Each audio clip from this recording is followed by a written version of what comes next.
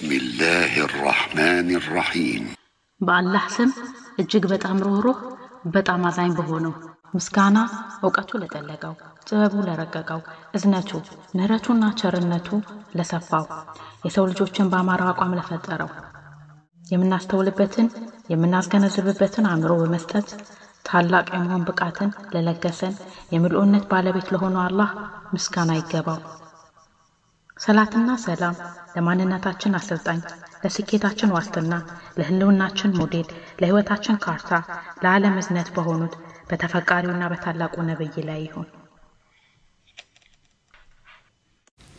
አሰላሙ አለይኩም ወራህመቱላሂ ወበረካቱ። ውዲያት ሳባቻና ተከታታዮች ዛሬ ታላቁ የበድር ዘመቻ የመጀመሪያውን ክፍል የምናይ ይሆናል። አብራችሁን ቆዩ።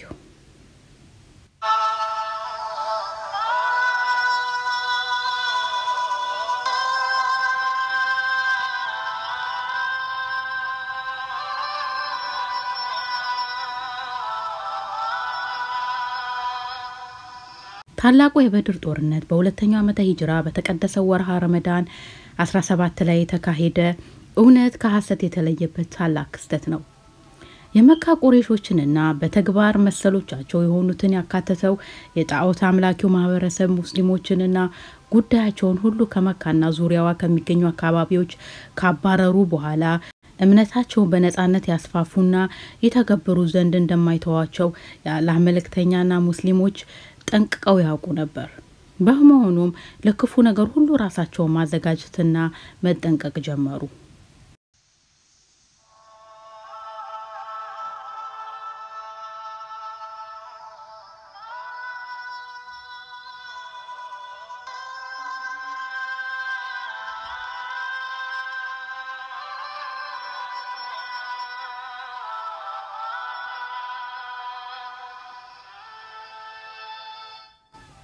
መዲና ከደረሱበት ጊዜ ጀምሮ ድንገት ሊጠቁ እንደሚችሉ በማሰብ ለሙሽሪኮችና በአጠቃላይ በሙስሊሞች ላይ ሊያሴሩ ለሚችሉ ጎሳዎችም የሙስሊሞችን ኃይልና ጥንካሬ ለማሳየት በከፍተኛ ሁኔታ ስልጠናውን አጧጧፉ።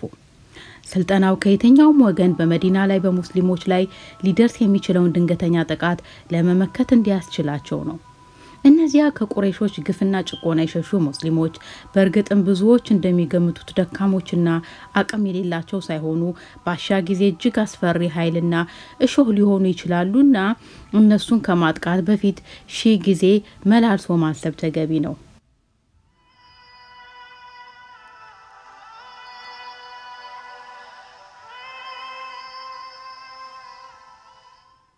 የአላህ መልእክተኛ ሰለላሁ ዐለይሂ ወሰለም ሰሃቦቻቸውን ማሰልጠን ያዙ።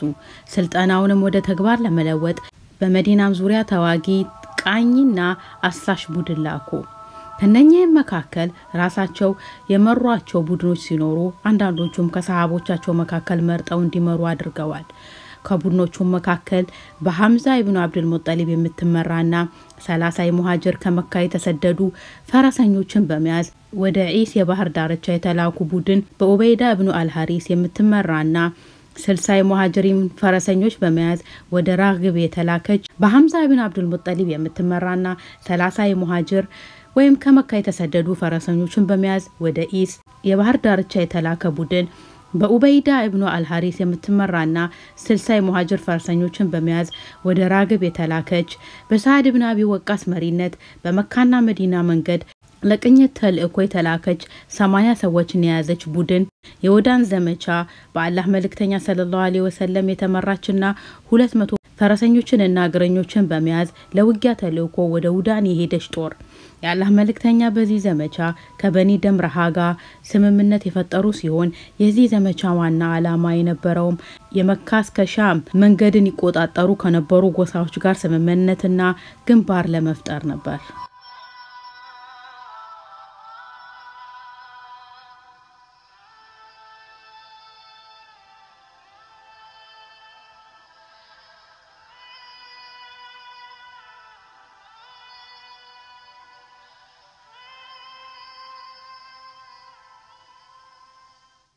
የአላህ መልእክተኛ ሰለላሁ ዐለይሂ ወሰለም እና ሰሃቦቻቸው ከሙሽሪኮች አንፃር የጠበቁትና የገመቱት ነገር መከሰቱ ሆነ። ነብዩ ሰለላሁ ዐለይሂ ወሰለም መዲና ገብተው ብዙም ሳይረጋጉ በከርዝ ኢብኑ ጃቢር አልአፍሪ የተመራ ሙሽሪኮች ጦር በመዲና ዳርቻ በሚገኙ የግጦሽ ማሳዎች ላይ ወረራ በማካሄድ የሙስሊሞች የሆኑ የተወሰኑ ግመሎችንና ፍየሎችን ነርቶ ወሰደ።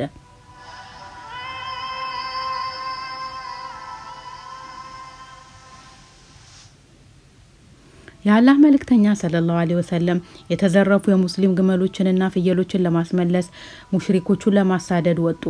በአላህ መልእክተኛ የተመራው የሙስሊሙ ጦር ለበድር ቅርብ ከሆነው የሰፍዋን ሸለቆ ድረስ ተጓዘ። ነገር ግን የሙሽሪኮቹ ኃይል ላይ መድረስ ባለመቻላቸው ያለ አንዳች ውጊያ ወደ ኋላ ተመለሱ።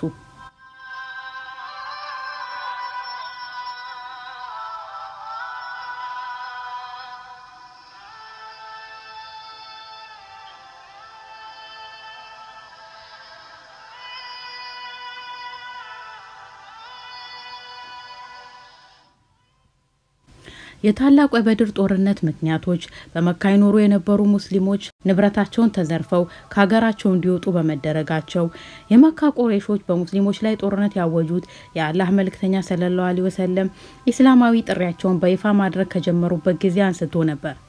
ያን ጊዜ ጀምሮ ግፉ ቀጠለ። የሙስሊሞችን ደም ማፍሰስ በድብቅም ይሁን በይፋ ያመኑትን የመካ ሙስሊሞች ቤቶቻቸውን መቀማትና ሀብት ንብረታቸውን በኃይል የግላቸው ማድረግ ጀመሩ።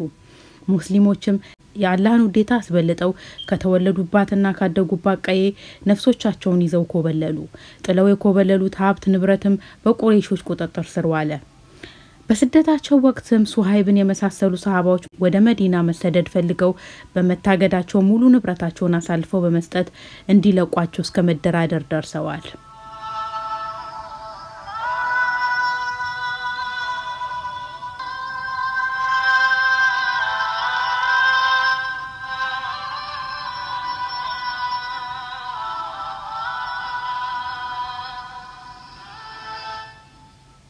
ሙሽሪኮች መዲና ድረስ በመምጣት ሙስሊሞችን ማሳደዳቸው ሌላ ምክንያት ሲሆን፣ ቁረይሾች መካ ሳሉ በሙስሊሞች ላይ ባደረሱት ግፍና ጭቆና ብቻ በቃን አላሉም። ከስደት በኋላም ቢሆን በእነሱ ላይ ማሴርና ማነሳሳትን ስራይ ብለው ተያያዙት። በመዲና የሚገኙ ሙስሊሞችን በማጥቃት ንብረቶቻቸውን እንዲዘርፉ እንዲያሸብሯቸውም ጭምር ከሌሎች ሙሽሪኮች ጋር በመተባበር በኩረዝ ኢብኑ ሀባብ አልፈህሪ የሚመራ ጦር ላኩ። ይህ ጥቃት የመጀመሪያው የበድር ጦርነት በመባል ይታወቃል።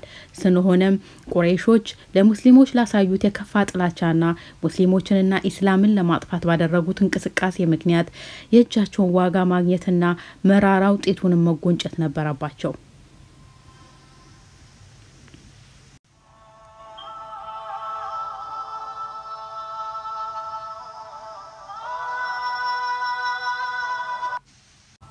ጥቅሞቻቸውንና የንግድ መስመሮቻቸውን ሙስሊሞች አደጋ ላይ ሊጥሉ እንደሚችሉ ማሳወቁ የሚያስፈልግበት ጊዜ ደረሰ። የእስልምና መጠናከሩን መንግስት ያለው መሆኑን እና ጥቃትንና ክፋትን ሁሉ መመለስ እንደሚችል እንዲሁም ሀቅን የማስፈን ውሸትን የመደምሰስ ኃይል ያለው እጅ እንዳለው ማሳየቱ ግድ ሆነ። ቁረይሾችን ስርዓት ማስያዝና የሙስሊሞችን ሀብት ንብረት ማስመለስ በሺህ ግመሎች የምትገመትና 40 ሰዎችን የያዘች በአቡ ሱፊያን ኢብኑ ሐርብና አመር ኢብኑ አልዓስ የምትመራ የቁረይሾች ክፍለት የንግድ ዕቃዎች ይዛ ከሻም ሀገር ወደ መካ መንቀሳቀሷን የአላህ መልእክተኛ ሰለላሁ ዐለይሂ ወሰለም በሰሙ ጊዜ ሙስሊሞች ለመውጣት አሰቡ። ነብዩም ይህች የቁረይሾች የንግድ ክፍለት እንዳታመልጣችሁ አሏቸው። የተወሰኑ ሰዎች በፍጥነት ለጥሪው ምላሽ ተዘጋጁ። ከፊሎቹ ደግሞ የአላህ መልእክተኛ ለጦርነት አላዘዙንም በሚል መልኩ ተረዱ። ነብዩ በማስከተል የሚሳፈር እንስሳ በቅርብ ያለው ሰው ይሳፈርና አብረን እንሂድ አሉ። ወዲያውም የሚሳፈሩትን እንስሳ በቅርብ የሌላቸውን ሰዎች ሳይጠብቁ በአፋጣኝ ክፍለቷን አስበው ወጡ።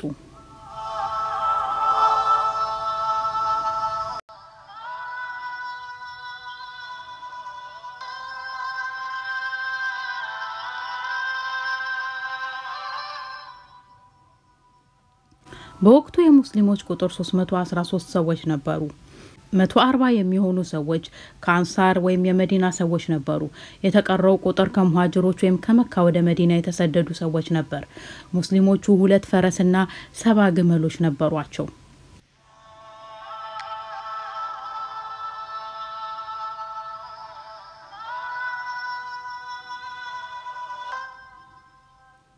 የጦርነቱ ታሪክ ኢብኑ ኢስሐቅ እንዳለው የአላህ መልእክተኛ ሰለላሁ ዐለይሂ ወሰለም የተወሰኑ የረመዳን ወር ቀናት ካለፉ ነበር ለነዚህ ተልኮ ወጡት ሰኞ ቀን 8 የረመዳን ወር ቀናት ካለፉ በኋላ ነበር አብደላህ ኢብኑ መክቱም በመዲና ሰላት ላይ አቡ ሉባንን ደግሞ የመዲናን ሁኔታ እንዲቆጣጠርን እንዲያስተዳድር ኃላፊነት ሰጥተውት ወጡ በወቅቱ የሙስሊሞች ቁጥር 313 ሰዎች ነበር የባንዲራቸው ተሸካሚ የነበረው ሙስዓብ ኢብኑ ኡመይር ሲሆን የበድር ጦርነት የዋለው ጁማዓ ጠዋት ረመዳን 17ኛው ቀን ነበር አቡ ሱፊያን የሙስሊሞችን መውጣት አወቀ አቡ ሱፊያን እጅግ ንቁና ጠንቃቃ ሰው ነው ነገሮችን ይዘው የሚመጡትን መጨረሻም ይገምታል ቁረይሾች በሙስሊሞች ላይ የሰሩትን ግፍ ጠንቅቆ ያውቃል እያደገ ያለውን የሙስሊሞች ኃይል ሁኔታን በቅርቡ ይከታተላል ከሻም ግዛት ወጥቶ ሂጃዝ ዋና የአረቢያ ምድር አካባቢ እንደደረሰ የመዲና ሙስሊሞችን ሁኔታ መሰለል ያዘ ለንግድ ቅፍለቱም ፈርቶ በእነሱ አካባቢ የሚያልፈው መንገደኛ ሁሉ የአካባቢውን ሁኔታ ይጠይቅ ነበር በመጨረሻም የተወሰኑ መንገደኞች መሐመድና ባልደረቦቹ የንግድ ቅፍለት የሆነችውን የመካን ግመሎች ለመከታተል የወጡ ስለመሆናቸው ወሬ ደረሰው በዚህ ጊዜ የጥንቃቄ እርምጃ ወሰደ መንገድ ከመቀየሩን ባሻገር በመካካሉ ቁረይሾችም የድረሱልኝ መልእክት ላከ